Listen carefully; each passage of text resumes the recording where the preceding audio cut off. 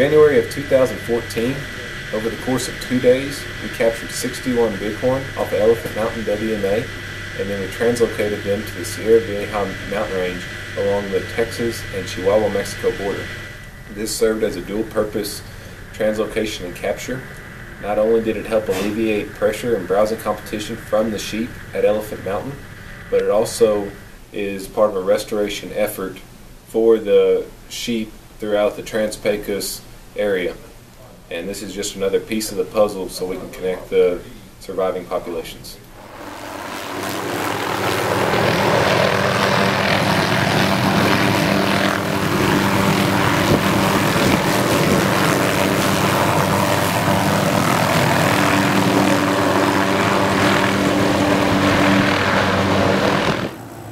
We just had a ram brought in from the helicopter.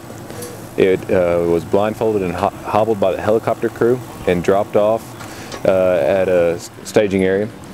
And now it was carefully carried over here by a crew in which it was unhobbled so the legs were unbanded, and they put it in a special gurney for the leg holds.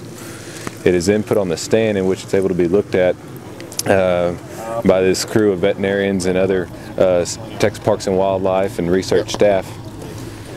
What they're doing right now is taking blood samples, going to be sent off for different protein analysis and other tests they may run on it. We also get biological samples, so fecal, hair, nasal swabs, and look for parasites in the ears, such as ticks and other things.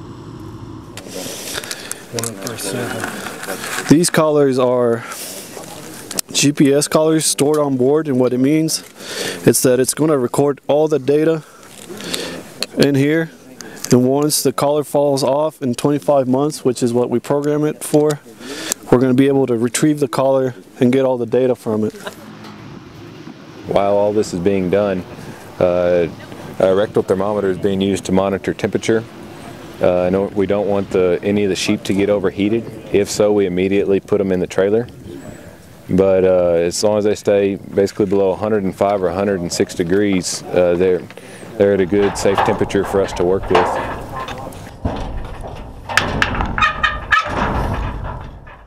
The ewes are put into a trailer with they just so happen to be kind of divided up into compartments. They're not as worried about them hurting themselves. They kind of want them in tighter spaces so they don't run around and potentially hit. But the rams are put into smaller either boxes or compartments, and maybe at a max of 2 per box. They usually don't put them with the ewes unless it's a very young ram in case of fighting or injuries. And then when they release them, they try to get all the ewes to run out at once. And then the rams, they'll open up the boxes individually and run out.